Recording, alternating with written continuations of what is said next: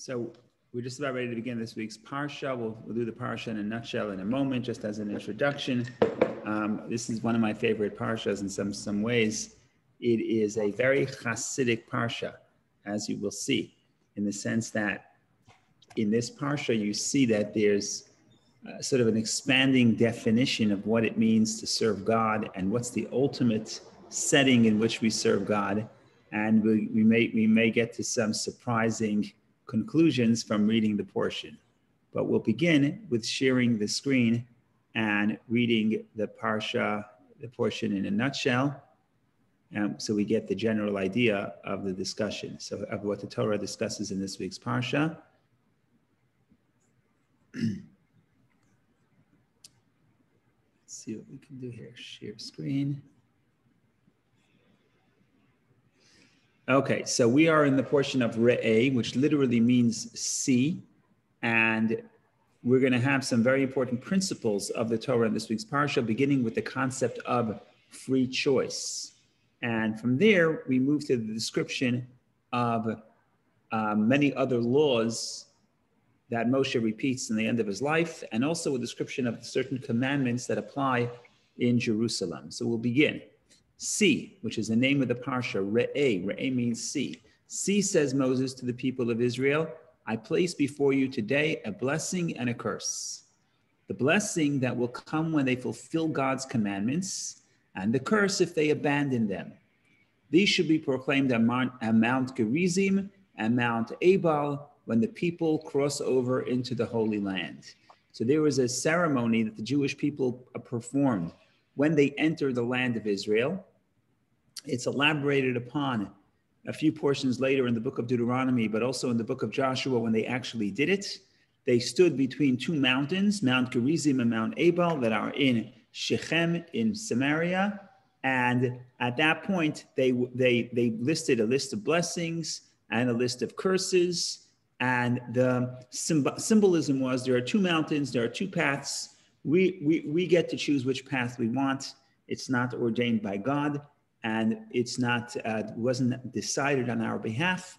The choice is in our hands. A temple should be established in the place that God will choose to make dwell his name there, where the people should bring their sacrifices to him. It is forbidden to make offerings to God in any other place. It is permitted to slaughter animals elsewhere, not as a sacrifice, but to eat their meat. The blood in which the temple is poured upon the altar, however, may not be eaten. In other words, there's one place where we serve God. Until God chooses the place, until there's a sort of a permanent place for God to serve God, people were able to offer offerings wherever they wanted to. Everybody could make an offering on their own backyard and serve God in that way. But once the temple, once the place that God will choose has been chosen and been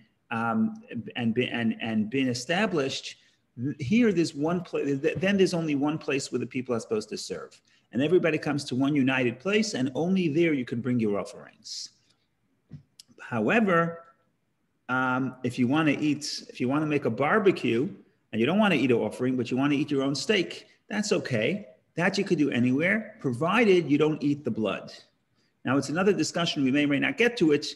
What does that indicate? It may indicate that in the desert, before they entered Israel, they were not allowed to eat meat. The only meat they were allowed to eat was sacrificial meat.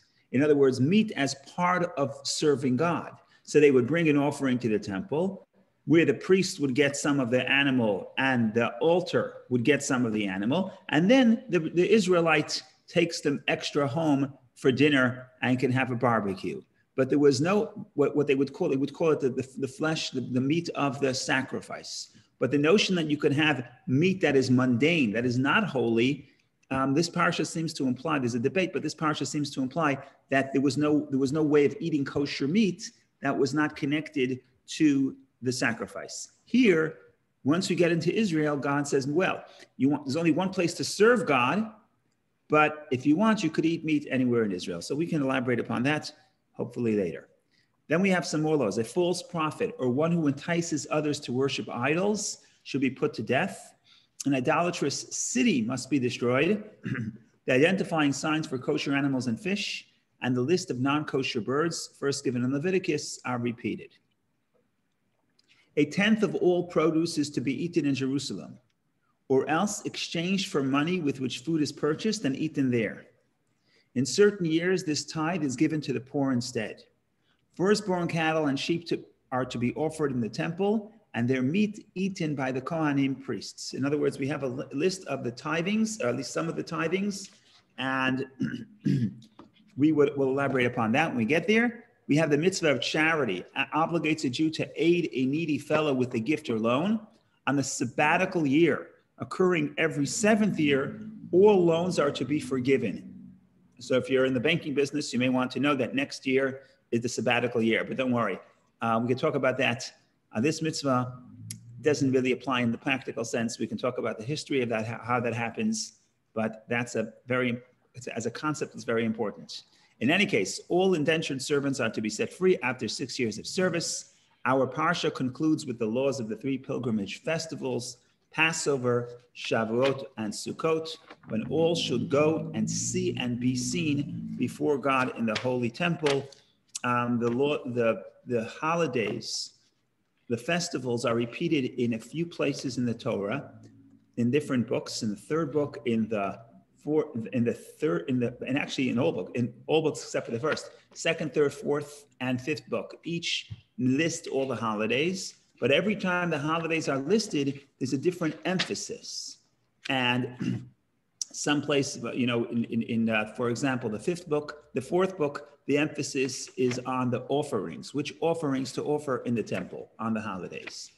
In this parsha, the 5th book, in this parsha where we're talking about the place that God will choose, which is a phrase that repeats itself many times in this parsha, I believe over 10 times. So it talks about the place in the context of there'll be one place that you'll come to serve God. So in this parsha, the emphasis of the holidays is the aspect that it's a pilgrimage holiday, that we're supposed to come to God and spend time there and rejoice. So this, ladies and gentlemen, is the story in short. Of course, there's a lot to discuss, and hopefully we'll begin right now. If anybody has any specific theme they want to talk about, please raise it. Please don't be afraid to jump in. Otherwise, we'll begin on our journey, and we'll begin to make a little bit progress here, and hopefully drill in and uncover some insight. Rabbi, are you planning to discuss the blood of animals as sacrifice? We are beginning in this blue book. The page is on 999. 999. Rabbi?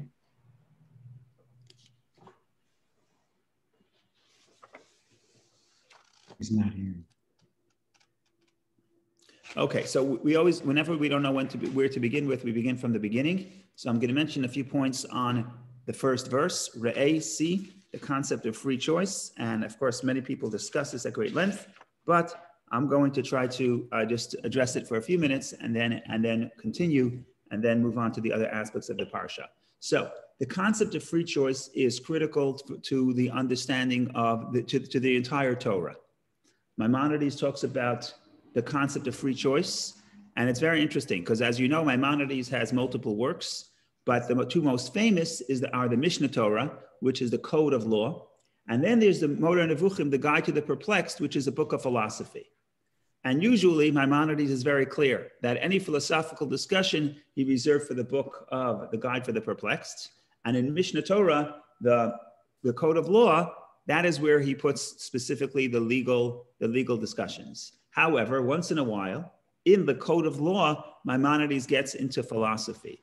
And this is an example. There are 2 full chapters in his code of law about the concept of free choice, which is unprecedented because, like I said, he really does not get into philosophy. Maybe the first 4 chapters of the book are philosophical, but even that is for a halachic purpose. But here you have the middle of the discussion of teshuvah and repentance. You have 2 full chapters discussing free choice. And what Maimonides basically says is if there's no free choice, there's no morality. If there's no morality, there's no Torah. We're wasting our time. Let's close the books. Let's go play golf.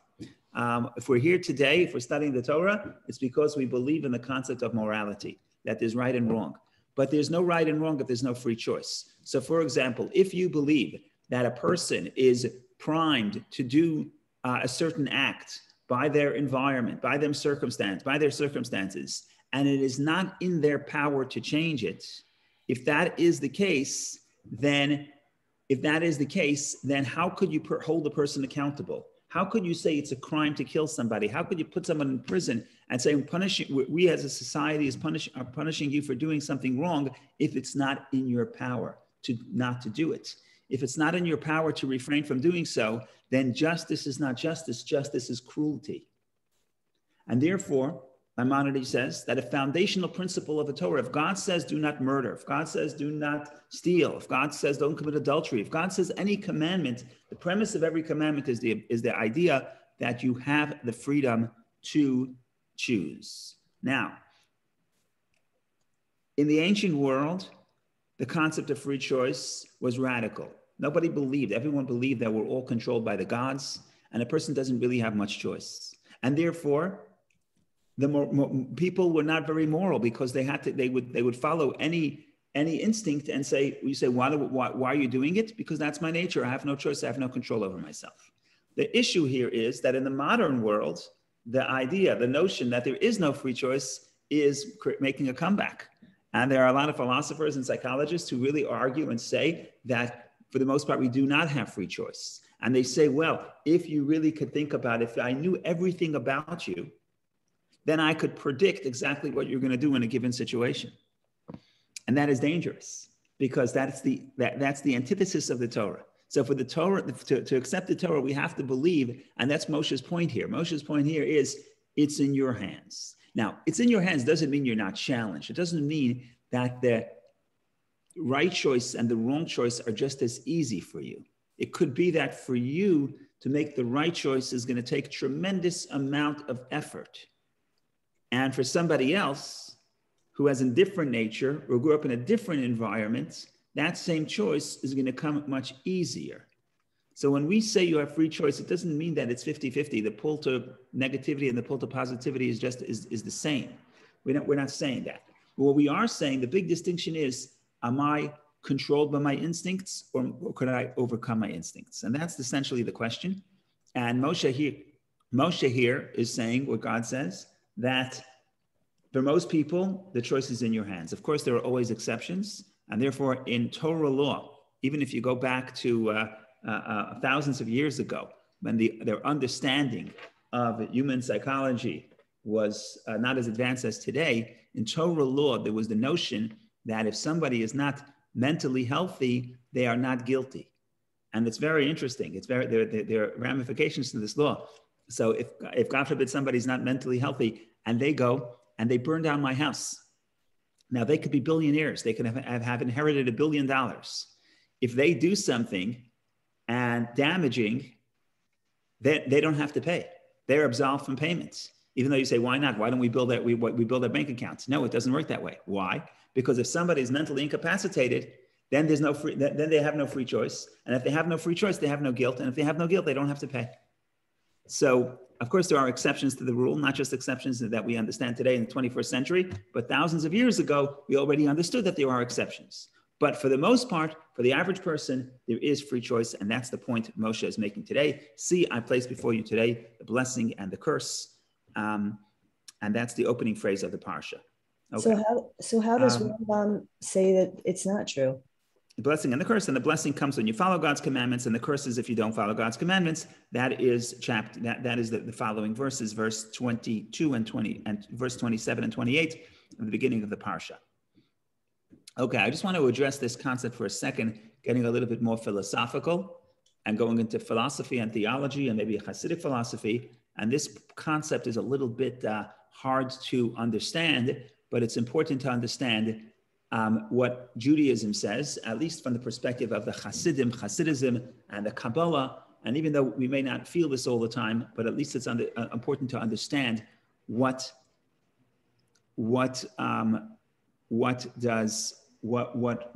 Jewish philosophy thinks about the concept of blessing and curse.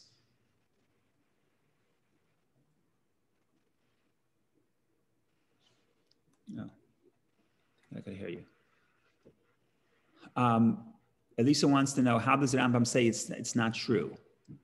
The Rambam is talking about the average person. The Rambam, of course, is not talking about the exception. There is an exception. There are people who are mentally incapacitated. Who decides who is mentally incapacitated, who is mentally able to be considered responsible for their actions? Well, I'll tell you who it's not, who doesn't decide. I don't decide.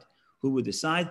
The medical profession, the medical field, the medical knowledge of the time determines, because the Torah says in many cases, you have to go to the doctor, and the doctor is the one who determines, and that's true for physical health, and it's true for mental health as well.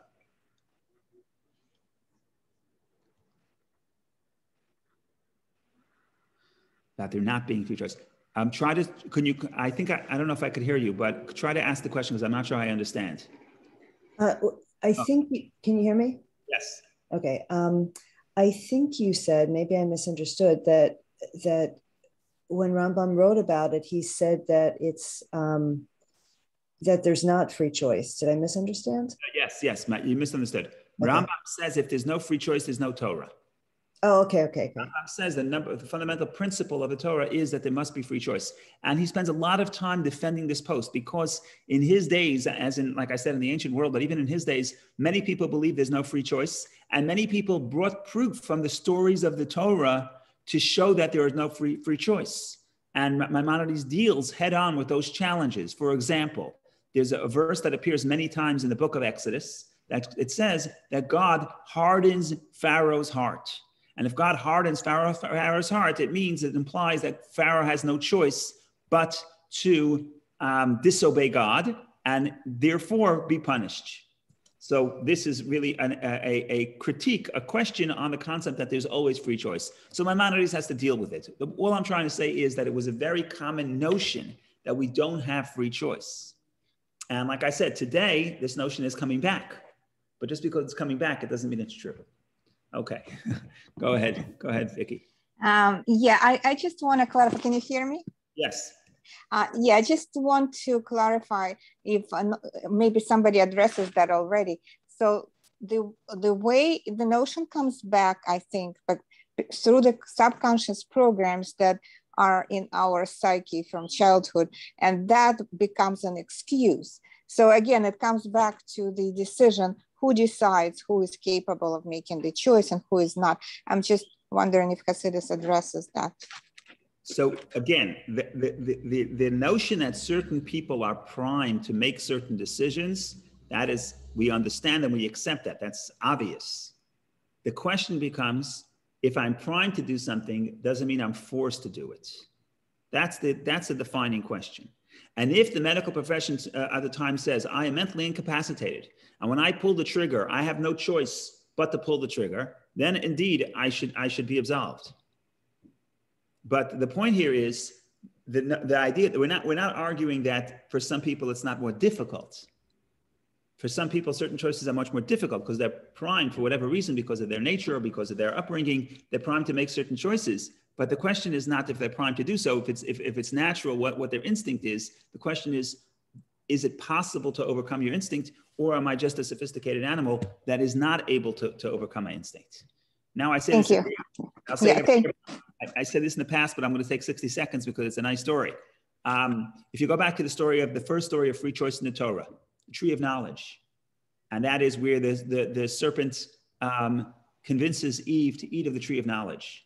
And over there, of course, every detail of the story is precise, but there's one beautiful interpretation from the Malbim, and he says something fascinating. He says, if you look at the conversation between God and Adam and Eve, and between the snake and Eve, you will understand the big philosophical dispute, and you'll also understand why Eve ended up listening to the serpent.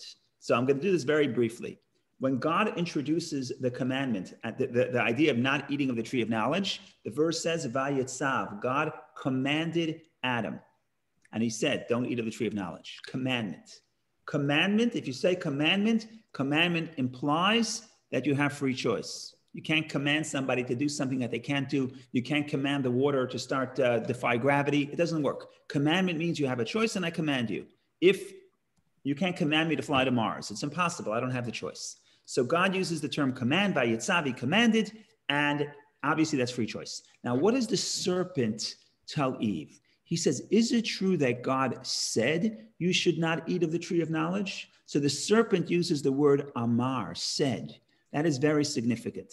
So the Malbim explains that what the serpent is telling Eve is as follows.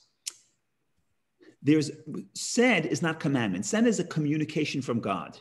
So what the serpent tells the human being is, look, you're a sophisticated animal. How does God convey his will to the animals? How does God speak to animals? How does we know what God wants from us from the Torah, but how does the lion know what God wants of it? The answer is God speaks to the lion. How does God speak to the lion? Through its instincts. If God created the lion with an instinct to prey upon the zebra, then that's exactly what God wants the lion to do. You open YouTube and watch the videos of the jungle of Africa and how the lion is attacking the zebra, and you look at all the comments, and all the comments say, what a terrible lion, and how could the lion be so cruel? The lion's a fine guy, did nothing wrong. He's doing exactly what God wants of it. Why? Because God spoke to the lion, and God said, I want you to attack the zebra. When did God speak to the lion? Did the lion get the Torah? No. The instincts that God created the lion to attack, that is the instinct of survival. That's God's will of the lion. So what does the serpent tell Eve? Really, what does Eve see in the serpent and reflect back at herself? Basically, they're saying, is God is speaking to me too through my instincts. If I want the fruit of this tree, that's because God is telling me you have to do it and there's no way you can't do it. In other words, the big mistake is that we move away from the concept of commandment and we believe that instinct is the divine communication, the way it is regarding animals. With the human being, instinct is not the way God speaks to us. God speaks to us through the voice of morality, the voice of the Torah, because we alone in creation have the power to overcome instinct. So this is a big discussion. Again, the discussion is not whether or not I'm prone and I'm inclined to do something bad. The question is, am I forced by my instinct or am I able to overcome my instinct? So there's a lot of responsibility on the physician, huh? The doctor. Yes. But the doctor has a lot of responsibility. Life and death matters is in the hands of the doctor. Right now, should I take my first vaccine, my second one, my third one? Should I do this? Everything, life and death. I mean, every day, the physicians are making life and death choices, and they're empowered to do so by the Torah. The Torah says a person has to go by the medical knowledge of the time, and you have to do what the majority of the medical community believes at the time. It was just Maimonides, we studied in Maimonides 2 days ago. So the discussion of Yom Kippur, and somebody is not feeling well and they don't want to eat. If they want to eat, they're allowed to eat, but they say, I don't need to eat. I can still fast. And there are a few physicians, and one physician says the person has to eat, and the other physician says the person doesn't have to eat. So who do you follow? Again, if the patient says I need to eat, even if all the physicians in the world say you don't, we trust the patient because a person knows himself better than any doctor could know them. But if the patient says I don't need to eat, and the physician says you do have to eat, then you do have to eat. But what happens if there's a debate amongst physicians? So then you have to follow the majority of physicians. But you're right, there's matters of life and death is in the hands of the physicians. In other words, the physicians represent the collective medical knowledge of society at the time. Go ahead, Jill. Okay. I'm just wondering, is there any awareness that you can see in the Bible of a recognition today that we have such unconscious motivation so much of the time, even the most clear thinking of us operate from motives and instincts or impulses that we really don't understand? That's a very good question. Could I see within the stories of the Bible that we see that there's a recognition that people have subconscious motives? I would hesitate to point at something right now on the spot, but I think that the characters of the Bible are so complicated, and they're just following the stories you see. For example, just a simple example.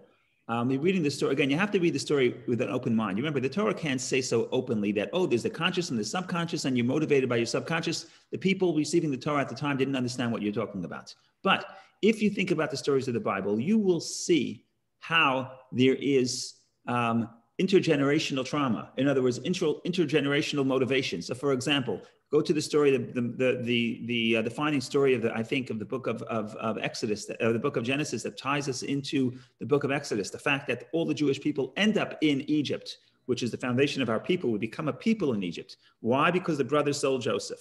Why did the brothers sell Joseph? Well, the father was jealous. Okay, that's a fine interpretation.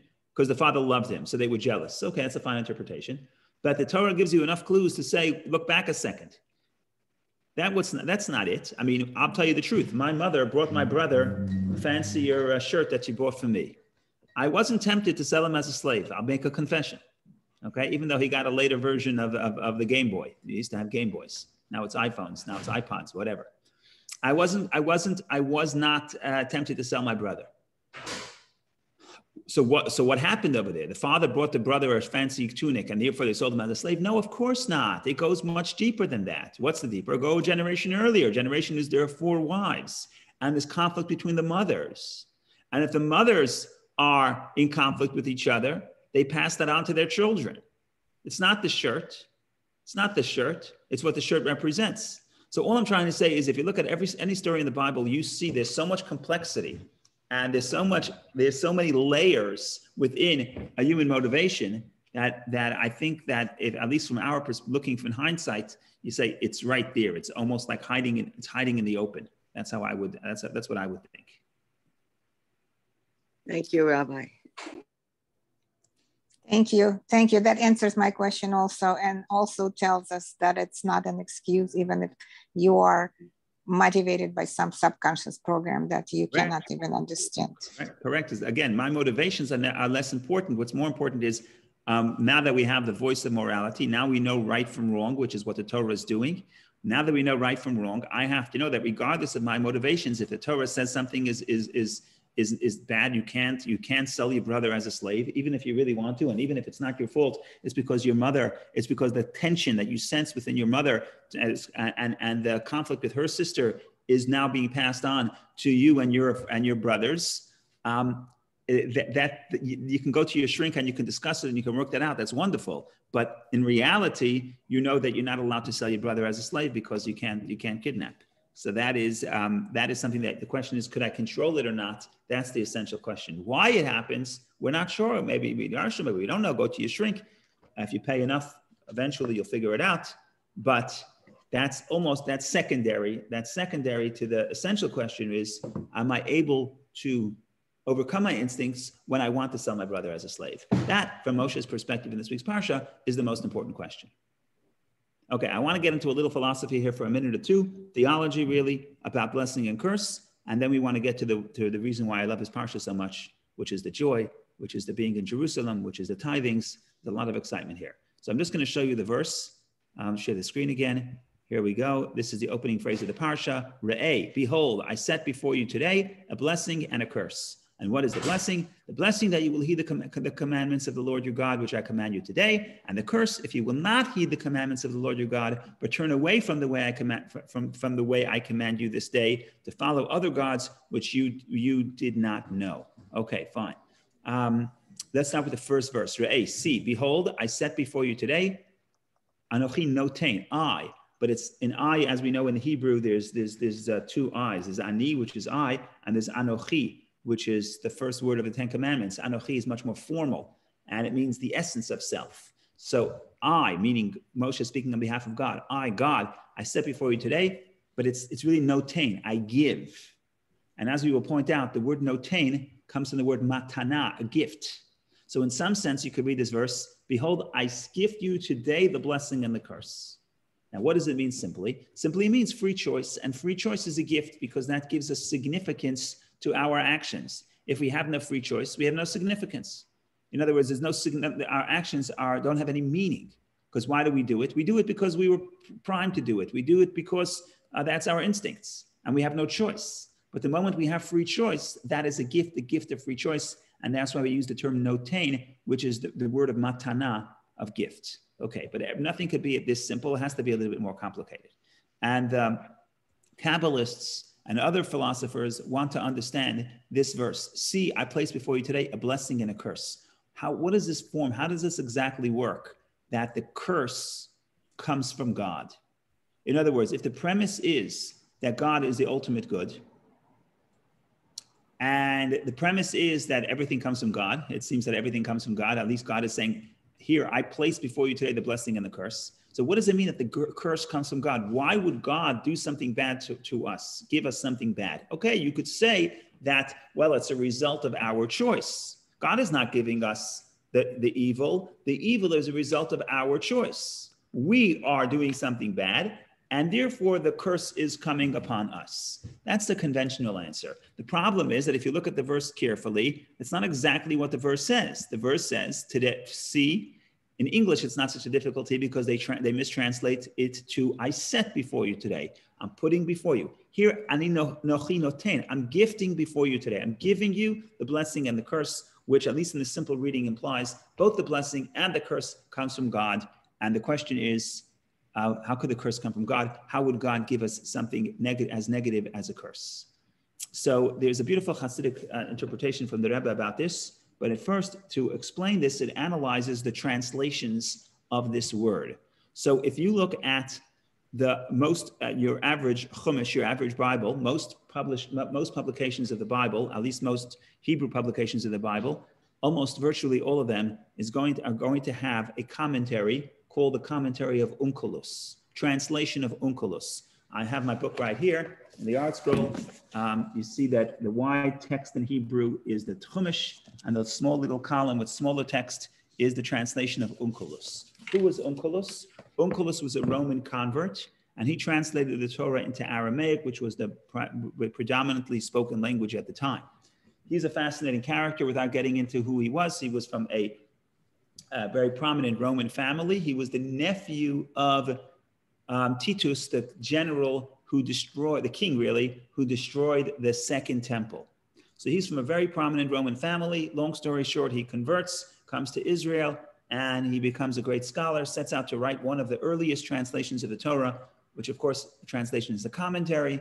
And that becomes a part of Jewish tradition. In fact, the Code of Law says that every Friday you have an obligation, it doesn't say it on Friday, before Shabbat, you have an obligation to prepare for the weekly Torah reading by reading the Torah in the Hebrew and in the Aramaic. It's called twice the scripture, once the Aramaic. Shnayim Mikra ve'echad Targum. Basically, they wanted everybody to read the Torah, but they also wanted everybody to understand the Torah.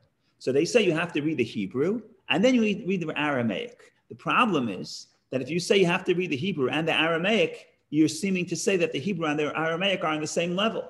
So to highlight that the Hebrew is more authentic, you have to read the Hebrew twice and the Aramaic once. And that's what people do. You read it, you start with the first verse, you read it twice in Hebrew and once in Aramaic. And that's how you go through the entire parsha. It's in the Code of Law. Now, so he's the more common Aramaic translator. However, there's another translation in the Torah into Aramaic called Targum Yerushalmi, the Jerusalem translation, and other people call it Yonatan ben Uziel, the translation of Yonatan. In any case, it's an earlier translation of the Talmud, of the Torah into Aramaic. Now, how do they deal with this verse? So, Onkelos translates, see, I said before you today the blessing and the curse. He says, Birchan ulevatin. Levatin is Aramaic for curse. That's it, nothing out of the ordinary. But if you look at the other translation, he has a very interesting translation. He says, see, I place before you today the blessing, and instead of saying levatin, which is Aramaic for curse, he says, and its exchange. V'chilufa, its exchange, which is a very strange term, because what does exchange have to do with curse? Not only the exchange doesn't seem connected to curse, but actually it's actually contradictory almost. Because when you say exchange is like a substitution. When you say one thing could stand in for the other, one thing could substitute for the other, one thing could be in exchange for the other, it means they have to have some relation, right? We have some relation, therefore I could fill in for you. But if I'm your opposite in every way, then I'm not an exchange for you, I'm something completely different. So here, what the translation of Onkelos is telling us, he's telling us, see, I place before you today the blessing and the exchange, meaning the curse is not the opposite of blessing, it's the exchange of blessing. what does he mean? What does that translation mean?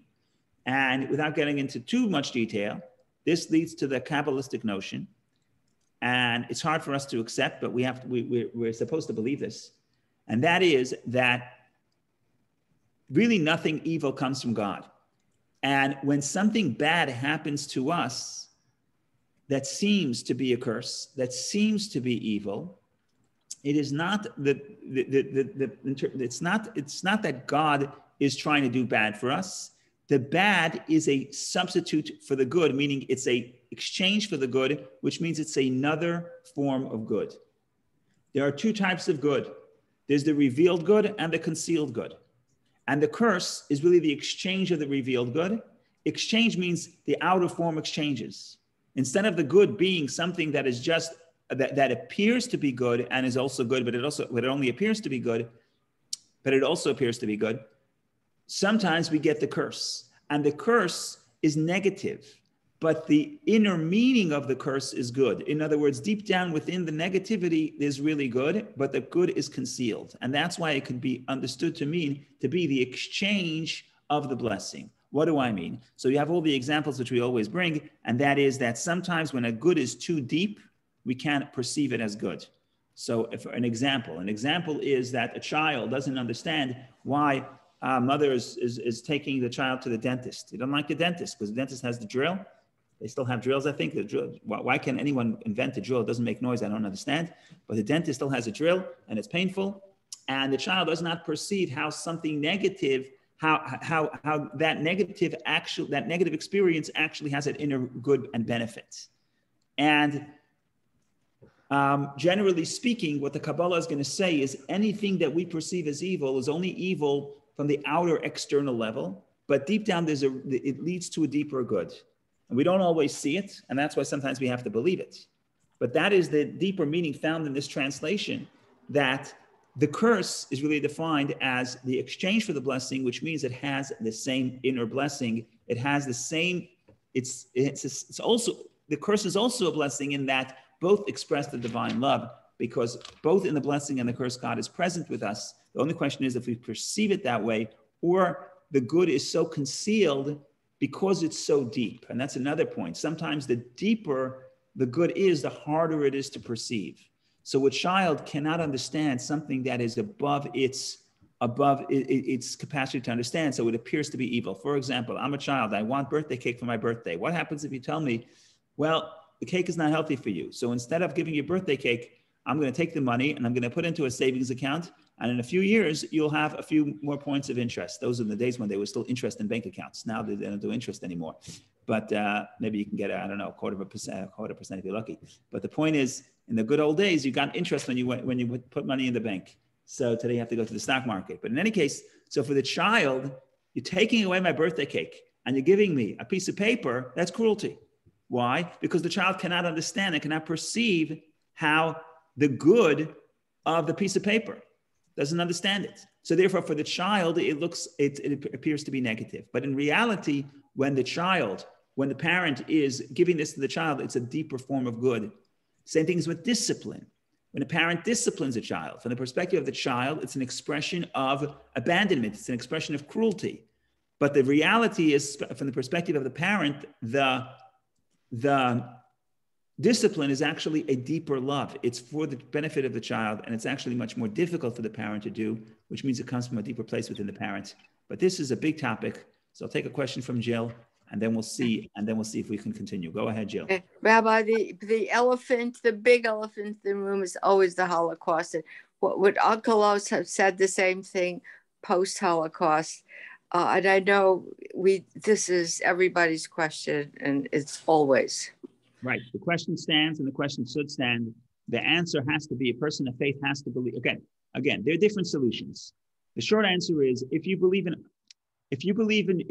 traditional Judaism, certainly if you believe in traditional Judaism from the perspective of the Kabbalah, if you believe that God is in control of everything, in other words, there's nothing else in reality outside of the domain of God, then you have no choice but to say the same thing applies to any pain in the world, including the most severe pain and including the most difficult scenarios. What you could say and what you should say is, I don't understand how this is good. And therefore, we tell God this is unjust. Because from our perspective, it's unjust. Because from our perspective, it appears to be a curse. And therefore, it's unjust, and therefore, it's wrong. That is from our perspective. But nevertheless, we have the capacity to have faith in God and understand that even in the most difficult circumstance, it's not an abandonment of the people, and God is still with us. And some people who survived the Holocaust were able to maintain that feeling. Some were not. I'm not judging anybody. But from a theological, philosophical perspective, there's no question that no matter how terrible the curse, the theological answer stays the same. And that is that we don't understand how this is good. And from our perspective, it's evil and cruel. But we believe that God is present in every reality, and everything is, we're never in a place where God is not. And therefore, we understand this to mean that this is a concealed good, which appears to be as a curse, but in a very deep level that we may never understand while living on this earth, there is a hidden love, a hidden good, and a hidden love. And we may never understand it on this earth. So it's clearly an act of faith, is the short answer. But faith means that you cannot understand it. If you could understand it, you don't need faith. If I have blessing in my life, I don't need faith. I feel the presence of God. The faith is when, like King David says, even when I walk in the shadow of the valley of death, I know you're with me. That's faith. Thank you, Rabbi.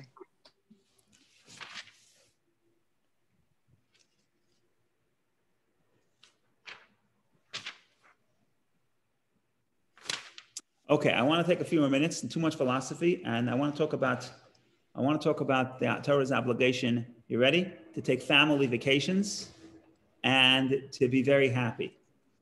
This is the first time in the Torah where the Torah says clearly an obligation to rejoice. And what exactly happened within this parsha that triggers Moses to start talking about joy? So to explain that, I want to start thinking about the second tithing. So again, we're thinking about really what is the notion of joy? Why is the notion of joy introduced here? And also the concept of spending time with family. I'm going to call it a spiritual vacation, or I'm going to call it a family vacation. So we're in the end of August and we're at the beginning of August, but usually this is read in August, Parshas Re'eh. So this is the time people take vacations. So you should know that there's a biblical mandate to take vacation with your family. So let's think about it. So when we think about giving charity, we think about tithing. We typically think about giving to the poor and giving to the person who does not have.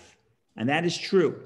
Within the Jewish agricultural cycle, you had to give 10% of your produce to the Levite. The Levite is the tribe who did not get a portion of the land of Israel. So they have no food, no way of supporting themselves when in an agricultural society. So every year, you have to give 10% of your produce to the Levite. In addition to that produce, you also have to give another 10% on year 3 and year 6 of the cycle, and you have to give that to the poor, called Maaser Ani, the tithing of the poor. Okay, that's nothing I said here so far is shocking. But this real surprising tithing, and this is what we call the Jewish tithing because this is unique to Judaism, is that year 1, 2, 4, and 5, you have to take 10% of your produce and you have to give it to who? You have to eat it by yourself. But you can't eat it in your house. You have to go on vacation. You have to pack your bags, take 10% of your produce and it has to be eaten in Jerusalem. Now you, with all due respect, you cannot eat 10% of your produce in Jerusalem. It's just too much food, right? Think about the 10%. If you say 10% of what you eat all year, of your income all year to spend in Jerusalem. Okay, so you have to obviously bring along people. You have to bring your family and your friends and your maidservant and the convert and the stranger. And you have to come together with other people and you have to celebrate in Jerusalem. And that's a commandment every year. And it has to be done in Jerusalem and it has to be done with joy. And this is a very strange notion. It's a very strange notion because how is this that going and eating food in Jerusalem. It's not even holy food. Well, it is holy. It is holy, but it's not a part of, it's not a sacrifice, right? Anything you will eat with that produce that you eat in Jerusalem becomes holy. You have to eat it in Jerusalem. Now, we understand that it's very difficult to pack it. You need a few 18-wheelers to tractor trailers to bring all your produce to Jerusalem. So the Torah gives you the solution. You could exchange the produce for money, take the money to Jerusalem, and all the money you spend becomes, that produce becomes holy, and that money becomes holy. It's that holiness transfers to the produce you will buy in Israel, the food you will buy in Israel, in Jerusalem with that money. And whatever you buy from the second tithing, from the second Ma'aser Sheni, the second tithing must be eaten in Jerusalem, and it must be eaten with joy. So here we have a whole new notion of what does it mean to serve God. If you think about the pilgrimage, people are coming to serve God. What do you think about? So in our mind, the pilgrimage is a place you go to the temple, you go to serve God. I don't know why, if you ever went to Mecca, I don't know if you did, but if you go and you'll see everyone's bowing down. What's our idea of a pilgrimage? Our idea of pilgrimage is you're eating with your family and you're rejoicing. Family, friends, with the poor, with the Levite, with the convert, you're eating together with other people, you're eating good food and you're rejoicing, and that's the pilgrimage. That's how you serve God. And you know what the verse says, a very strange verse. The verse says you have to eat your second tithings in Jerusalem. You know why? So you will learn to fear God. Not you have to go to the lecture so you can learn to fear God. Not that you have to go to the sermon on Yom Kippur so you will learn to fear God. No, you want to learn to fear God, you have to go and eat your second tithings in Jerusalem.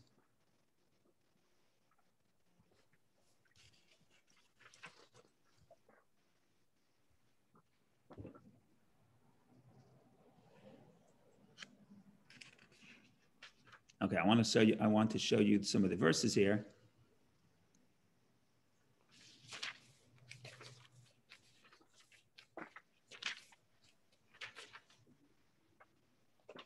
Okay, let's read a little bit. We'll go to the fifth reading. We'll read a little bit of the idea of the second tithing in Jerusalem. So here we go. Aser ta'aser, you shall tithe all the seed crop that your field gives forth year by year.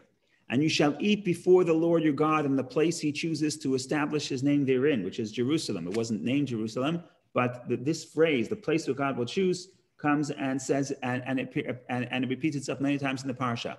So you're going to take 10% of your produce and you're going to bring it to the place that God chose to establish his name therein. The tithe is of your grain, your wine, and your oil, and the firstborn of your cattle and of your sheep, so that you may learn to fear God, to fear the Lord your God all the days. Okay? You shall eat. This is the strangest. I'm telling you, I would be surprised if you can find any other religion that has a verse like verse 23. You shall eat before the Lord. You're going to eat your grain, your produce, so that you may learn to fear the Lord. How does eating good food and meat and having a barbecue teach you to fear the Lord? I don't know. Let's continue. 24. And if the way be too long for you, that you are unable to carry it, in other words, you live in up north, you live on the Golan Heights, and you're growing grapes, and you can't schlep all your 10% of your grapes to Jerusalem. So what do? For the place which the Lord your God will choose to establish his name therein is too far from you. For the Lord your God will bless you. Verse 25, then you shall turn it into money and bind up the money in your hand, and you shall go to the place the Lord your God will choose. And you shall turn that money into whatever your soul desires. In other words, you should spend that money on anything you want, on cattle, sheep, new wine, or old wine, or whatever your soul desires. And you shall eat before the Lord your God, and you shall rejoice, you and your household. And as for the Levite who is in your cities, you shall not forsake him, for he has neither portion nor inheritance with you. In other words, don't just celebrate with your own family, also invite the people who are less fortunate. And that's again a theme that repeats itself about the pilgrimage. So here we have a very strange mitzvah.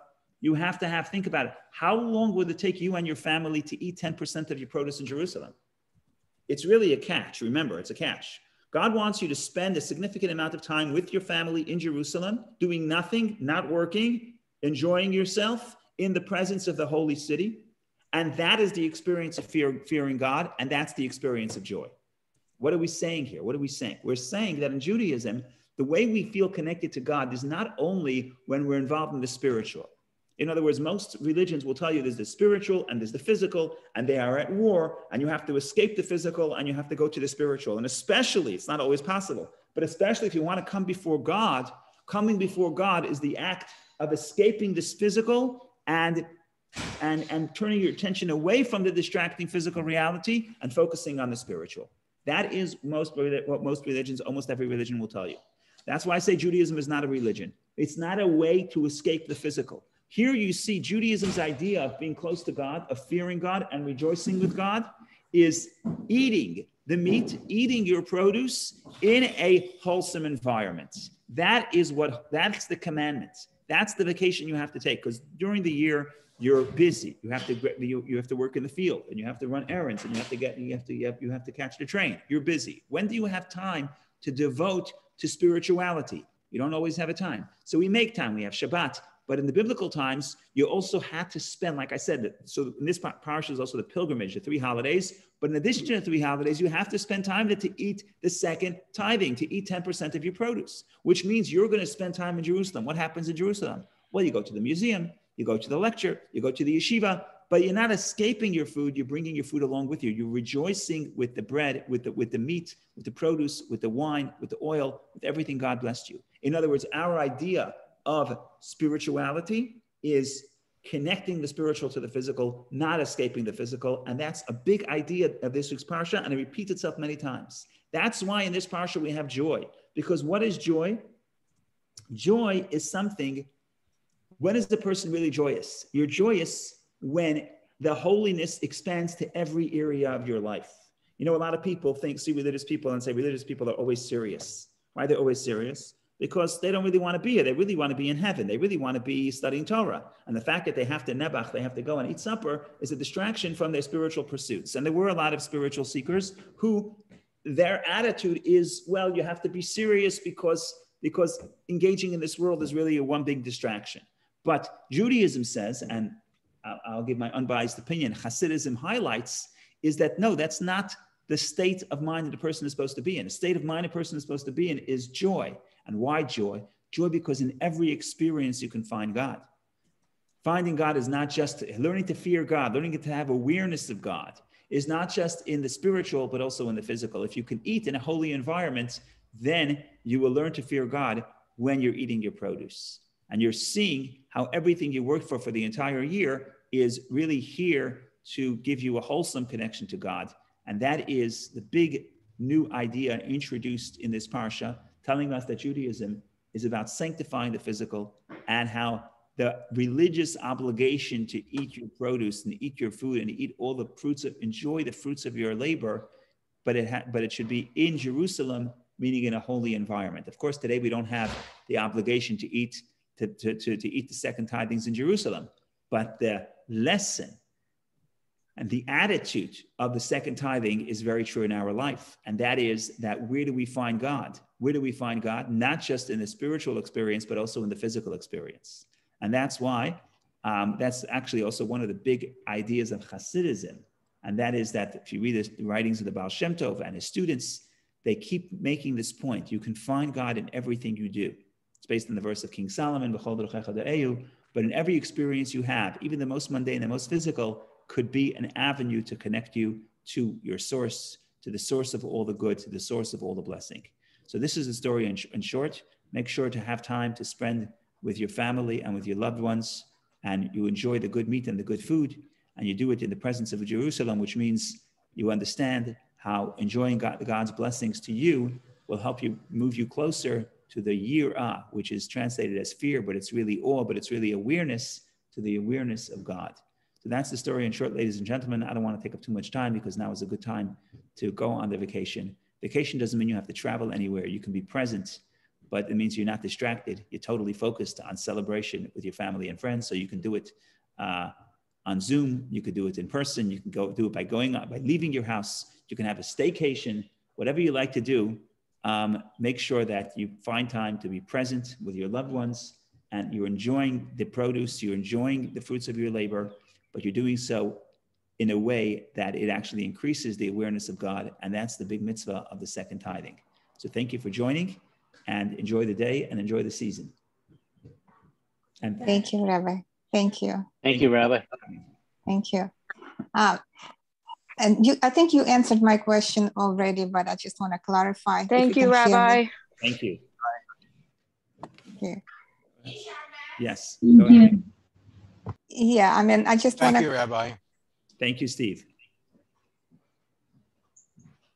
Can you hear me? Yes, yes. Yeah, I just want to clarify about this so beautiful concept that fearing God is expressed by going to Jerusalem and spending time with family and friends.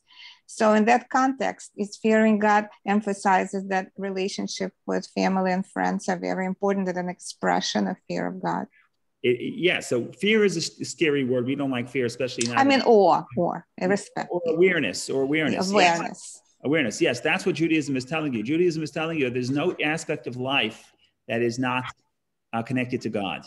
And the real way to really feel connected to God is actually connecting to the meaning in your life. And what's the meaning in your life? The people closest to you.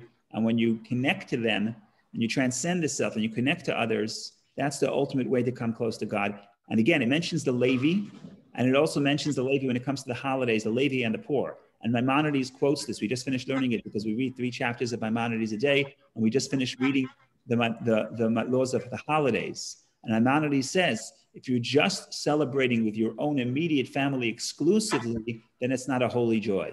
To make it a holy joy, you have to go beyond the self, and you have to invite the people less fortunate. So that's sort of the test of whether the joy is a selfish joy or it's a joy of transcendence. And if you can invite the Levi, if you can invite the person less fortunate, you're connecting to someone beyond yourself, then that's the test that the food is actually bringing you closer to the awareness of God and not vice versa.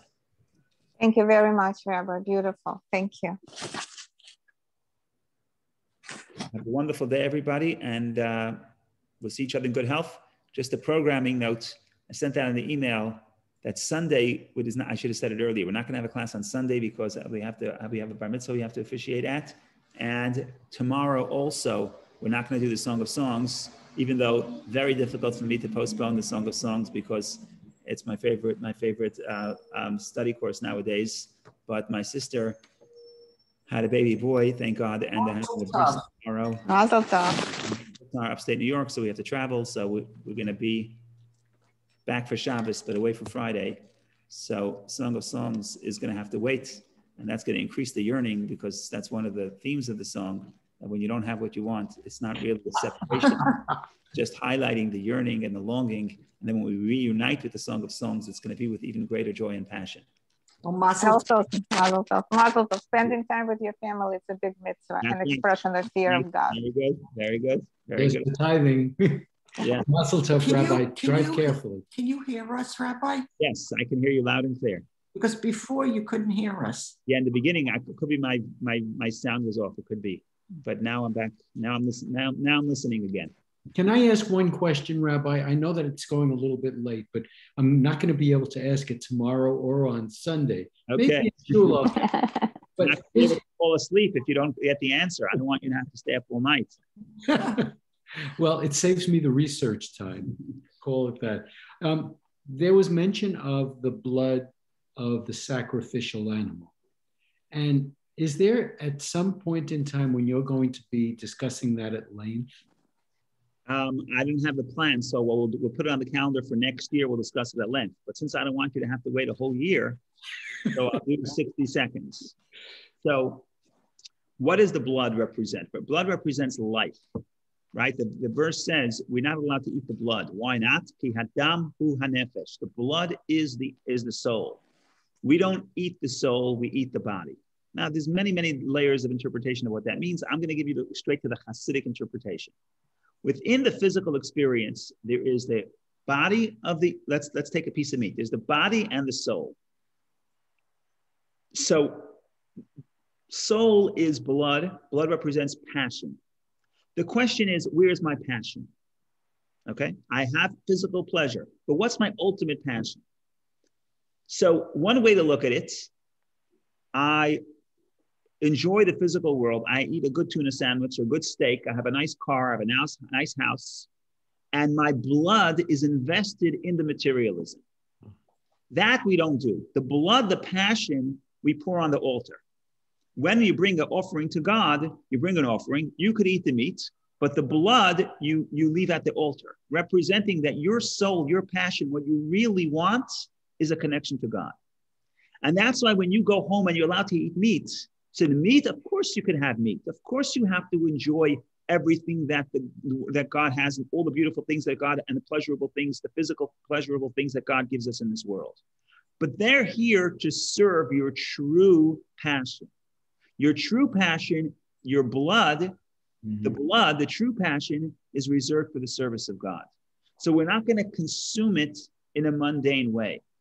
So the blood we don't eat. The blood is for the temple. The true passion is for God. So of course I seek material pleasure. But why do I seek material pleasure? It's not a means for an end. I'm sorry. It's not the ultimate goal. It's a means for an end. I enjoy myself. I enjoy the physical pleasures so that I can be in a happy state of mind. So then I can do what I really need to do, which is serve God.